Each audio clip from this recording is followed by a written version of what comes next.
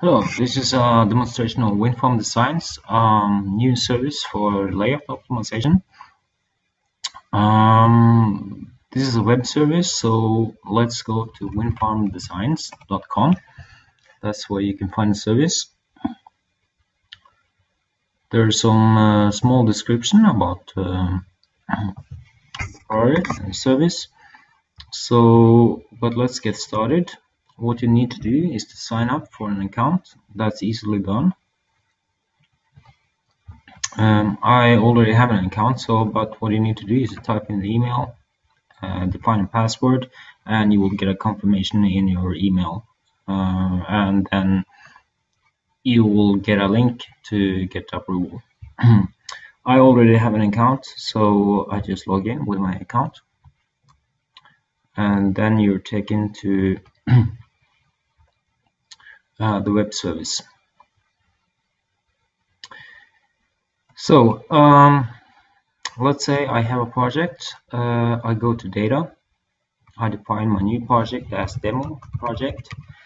I want to optimize with some turbines, so let's try optimize with 35 turbines. If you're not sure what type of information you should put in, we have some information here, so you can browse that. This will be in the location will be in Trondheim, so this is the UDEM zone for that particular project. I have some VIG files with a hub height 80 meters, and I'll try to optimize with some steam turbines with a water diameter of 108 meters. The type of optimization we can do here is either just minimum distance constraints, or we can also have an elliptic distance constraint. So I will use that. So typically I will use 5 rotor diameters in prevailing wind direction and 3 rotor diameters in transverse direction. So let's see, that will be 540 for a Siemens turbine of 100 meters rotor diameter, and 324 would be the elliptical constraints. Also, the direction, I can either let the program decide based on wind map, but in some cases, in large projects, you can actually have directional shifts in the across the planning area. So to be certain about the results, I would like to define the prevailing wind direction. In this case, it will be 300 degrees, and I can upload a VIG file.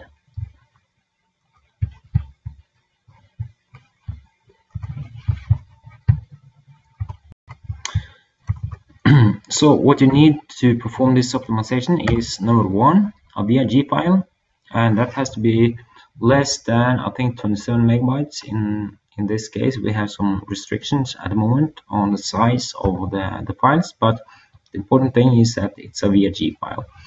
The second thing you need is a turbine file, so either in the form of a PWS file, that's a typical format for WinZim, or you can actually edit your own data and copy and paste from Excel spreadsheet or from WinPro or other file formats. So let's upload a PWS file. I have some turbine data here. Alternatively, you could edit turbine file data. Here I have some data of a Vestas turbine. I could select another one, make a new turbine, or I can even copy paste from, let's say, here I have some additional turbine file, and I could actually copy wind speed bin, power curve, and thrust coefficient straight into the editor, and then save the changes. So, but I will use the PWS file to define the power curve in this case. The next thing we need is a planning area. So I have already a shapefile with planning area here. Optionally, you can also add constraints. So let's say you have some exclusion areas or some environmental protected areas. You can define that in terms of shapefiles, and but it has to be shapefiles. Okay, so this is what you need. Start an optimization and then press send. And what happens now is that the VIG file will be uploaded. Then it will be combined with the turbine data in order to create an energy map at 80 meters height. That's the hub height. And that's the basis for the optimization.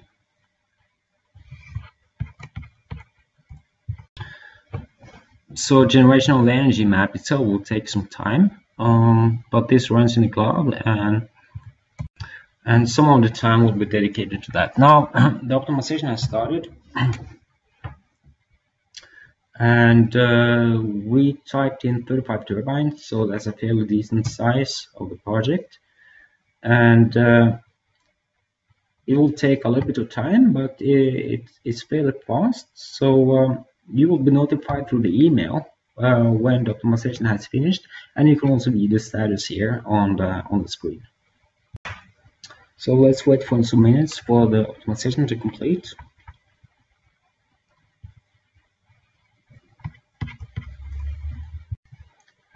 So now I can check my email. I noticed that my optimization has completed from the email. So I go to the optimization. Let's just refresh this.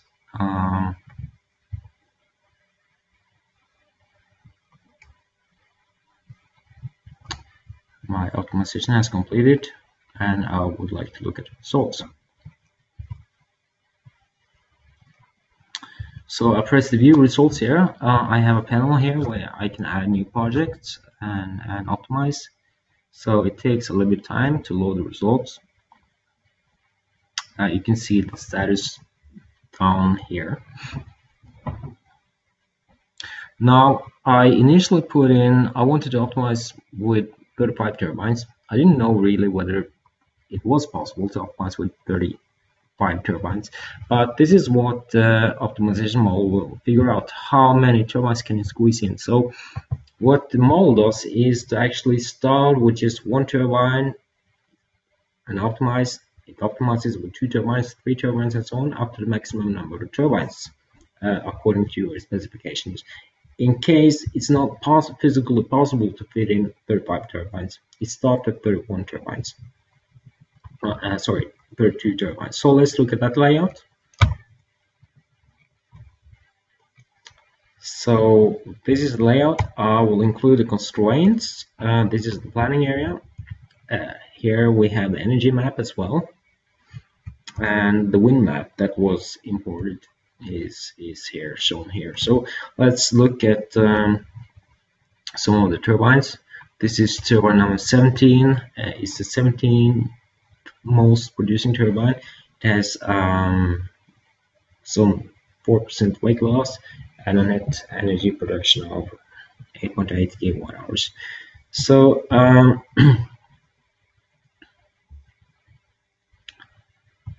here you can inspect the layout, and it's actually as a byproduct. You can also look at different other layouts, 28 turbines or 20 turbines for that matter. It's actually, as a byproduct or as a feature of the optimization algorithm, it's actually possible to optimize for 1, 2, 3, 4, and 5 turbines and add gradually turbines, then optimize only one layout over, let's say, 32 turbines. So this is this is just happens to be the way the algorithm works. It's actually faster to gradually add turbines and optimize. Anyways, let's look at layout number 32 and let's export that.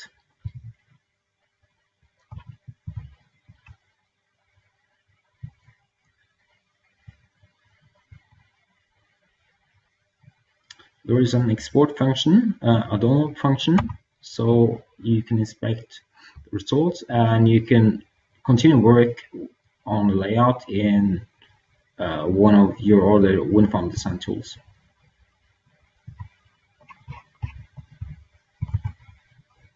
This is how it looks. Here is the export file, a zip file, and let's have a look at the different files here. One of the files is what I call the energy curve. The energy curve is basically the total energy projection from each of the layouts. So let's have a look at this energy curve.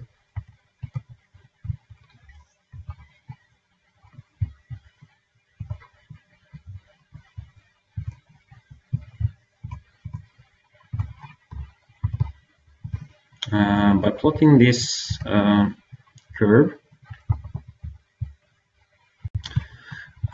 you can sort of let's see, you can sort of inspect how the energy production on the y-axis increases with the size of the wind farm. So from going from 1 turbine to 32 turbines, obviously the energy production increase. So, but let's look at the number of full load hours. So here I have just calculated the number of full load hours for each layout. So let's have a look at the number of full load hours. These are gross energy estimates. So we have to deduce also the losses from these numbers. But here you can see, as with the increasing number of turbines, then the number of full load hours for each turbine will decrease. So it might not be the optimal, or economy-wise, it won't necessarily be optimal to squeeze in 32 turbines. It could be actually 25 turbines would be an appropriate size of this project. So that's one of the first results to look at. We can then pick the layout. So let's look at the layout number 32. We look like this, and here you can find each turbine in the layout with coordinates, gross energy production, weight loss, and the net energy production. And from here you can of course iterate on the layout. You can import this into your favorite program like WindPro or WindFarmer or Park Optimizer, and you can continue improve the layout further. Knowing that you have actually an optimal starting point, what the optimization have just performed is actually providing a global optimal layout with a given set of elliptical constraints. However, the layout, the optimization does not consider, for instance, road or infrastructure costs, and also the weight losses are post calculated. But comparing the elliptical layout optimization with other tools, it shows to perform quite good. So I encourage you to try out the layout optimization and compare with your other tools. To try it out, you go to WindFarmDesigns.com to register. I can repeat this. Here, go just to WindFarmDesigns.